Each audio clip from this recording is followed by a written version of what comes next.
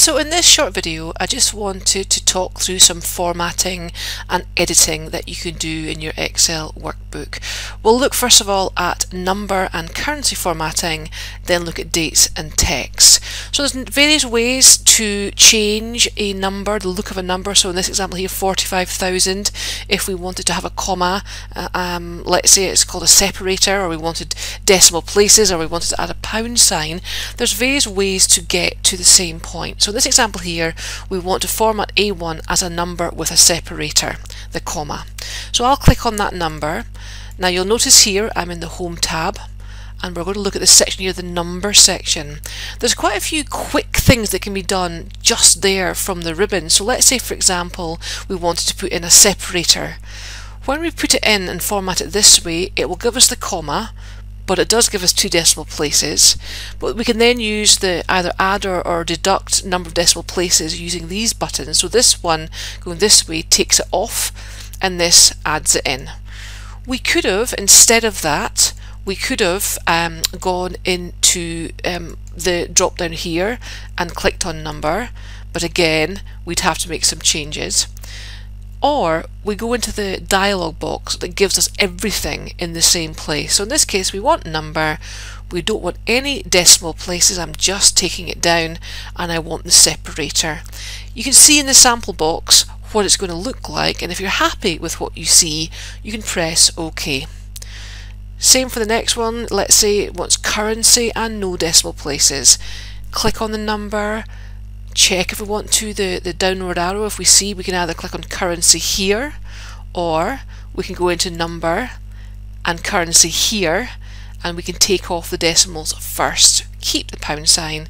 There are lots of different symbols, none or various countries, probably every country in the world actually, and then press OK.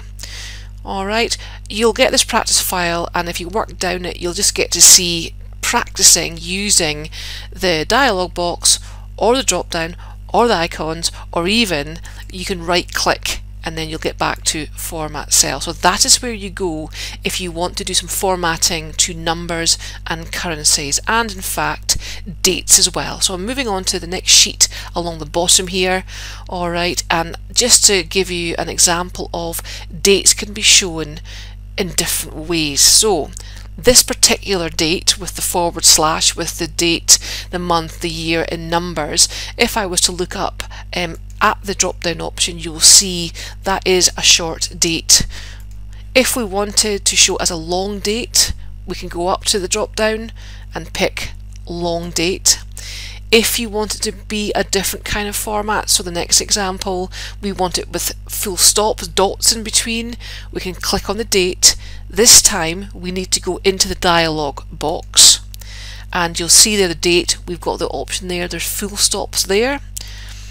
If you wanted to be a bit clever in that and you wanted to specifically show something, so let's just say we want to show 31 and the word July typed out in full, and then the year 2020, I could go up to my dialog box and I could look at custom, and if I was to type in, alright, DD gives me the 31, and then M will give me the full month spelled out, and then we could do the Y. It could be done that way. So you've got the custom option as well, and if not necessarily you would turn this into the US format, but maybe the US format, it's been set to the US format and you want to change the date back, is if that is the case, back the dialog box, and then if we look at you'll see the date there, and it's got here at the bottom locale location, it's set to UK, but you see there that if we look down here, if you click to the US version and press OK, it will give you the date the way they do it, which, well, I think it's back to front, but you know, it's the way that they do it. And then to go back to change that, I'll go back to my locale and I will go change it back to the UK, and it'll set it the right way around. Moving to my third sheet, text. This is just to show you, and I'm in the Home tab and I'm now looking at the font, very much like Word, very similar, that you of course can make your text, your font, you can change your font to make it bigger, you can make it smaller, you can do all the things you would do in Word. Excel also has the function where, let's say here, the big capital A, you can make it bigger, it goes up by 2 points, or you can make it smaller. So you got the option there. We've also got the font style, so if you don't like the style there, you can change it to whatever it is that you would prefer. Maybe that's not the best look, maybe make the font bigger there. You can do it that way. Now if you wanted to change like the whole sheet, see up the top here between the column A and the 1, there's like a grey triangle. If you click on that, that's you now highlighted your entire sheet. So whatever you do now, the whole thing will change, and it's very helpful actually if perhaps you're maybe creating a spreadsheet and you've got a lot of data and you want it to be the same throughout. That little half triangle allows you to do that. I'm going to make this smaller, that doesn't look very good here. And then of course we have got, make it smaller again here, that we can then think about, you can add the paint pot is the background shading. You can change the colour with the A and the line underneath it, change the colour of your font. There's lots of things you can do to really improve the look of your data. We've got here the price. Now something else that's quite helpful, you can actually change the direction of the text. So let's say here, if you look up now, we're in the alignment, we're still in Home tab, we're under alignment, and here we have this A, B and the blue diagonal arrow. If I go to the drop down option there, it actually says how do you want to show, do you want it to go, which way do you want to go, clockwise or anti-clockwise, or do you want to make it vertical, how do you want to do it. That's quite helpful if you're trying to keep your columns quite narrow. But there's quite a lot of things you can do here with the direction of your text. You've also got the option, as always, in your dialog box, click on it here, and alignment, it does allow you to make the changes to your to the direction of your text. Something else that's quite helpful, so I know we know how we could highlight all this, and we could go up to number and we could go up to currency and make it all the same. What you could do, another way, is using the format painter. So let's say we take the flat white, it's £2.85. I'll make that into currency with a pound sign. It's purple, I like the look of that, that's fine. I'll maybe make it bold, lovely. Click on that cell, click on the format painter up the top, and then literally you're painting down and it will change everything into the format that you like. So Excel is brilliant because there's always options with everything that you do. Now moving on to the next sheet, alignment. This is when you have data, text or whatever in a cell and you want to change the position of it. And where you go for this is still in the alignment section of the Home tab. Now you'll see here, this section here, this is where you can change essentially the positioning, the alignment of where the text is. So for example, Monday, you'll see, is set at the bottom and the left of the cell. So I could move that to the center, bottom, the right, bottom. Okay, back to where I was. Or if I wanted the text to be at the top of the cell, I could click on the top of the cell and it's left, center, right. Or if you wanted to center the whole thing, you could say I want it middle align and centered. So just with these 6 little icons here, you can chop and change and move things around and align the information the way that you want.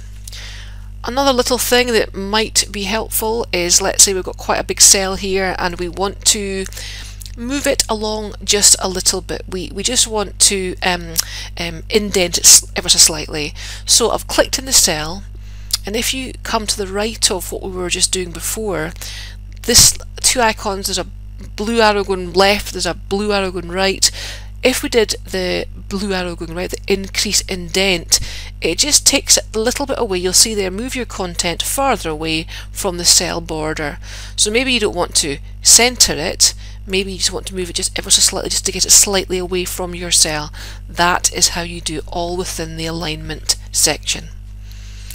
Moving on then to sheet 5, how you wrap text and you shrink text. So for example here, column C is too wide. We don't need it for the dates, but when we narrow the cell, alright, the dates are fine, but well, in this case actually it's wrapped for me. I'm going to have to unwrap that. Let me just quickly go back and unwrap that. So what you should have seen, I'm so sorry, what you should have seen is it looks like this. Alright, so you've narrowed for the dates, but it doesn't work. Alright, so what you need to do is click on the column where this section C1 is where you want to wrap the text, and within the Home tab and alignment we've got here wrap text. So I'm going to click on that, and now you see what you saw at the beginning, but this is what it should have done, is now we have it essentially on 2 lines. You've wrapped the text and it has allowed you to make your column narrower. So that's wrap text. If you didn't do up this way, back to your dialog box and you'll see there that this is ticked now. This is wrap text. That is another way to do it. You might want to shrink the text. Yes, of course, you go back and you could just, let's just make the font smaller. I want to keep the column the same size.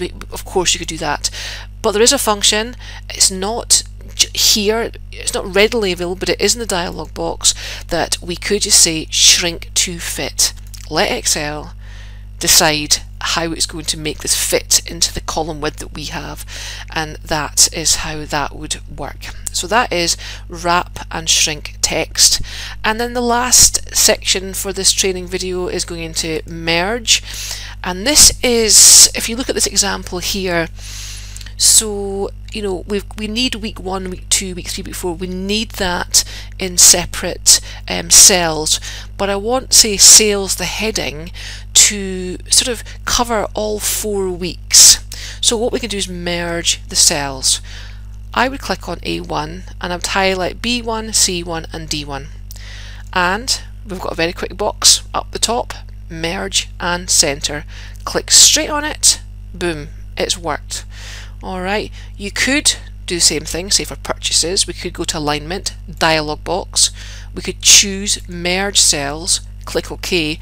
Only difference is you would then have to center it yourself if that's what you wanted to do. So highlighting the cells that you want to merge into one, so we can merge and center, and that is what it looks like. And just while we're here, we're just going to remind ourselves of how you would add borders. What you're seeing is the grey. You're seeing that's all grid lines, the faint grey lines that won't print unless you tell it to. If you want to put borders around your work, you have to highlight where you do want your borders. I'm still in the Home tab. I'm going back to the font section, and this box here, this is where you can do all your borders. Click on it, you'll see the various options that you have, and in fact if you go even further down, you've got different line styles and more borders, and you can bring up the dialog box where you can start looking at how you want your boxes to look with your borders. So quite a bit in here. You'll notice again we are in format cells again, like we were for the number and alignment. We have font here and the border and fill. So a lot of things we can do within the format cells. So that is the main ways that you can format and edit a worksheet. Hope that helps.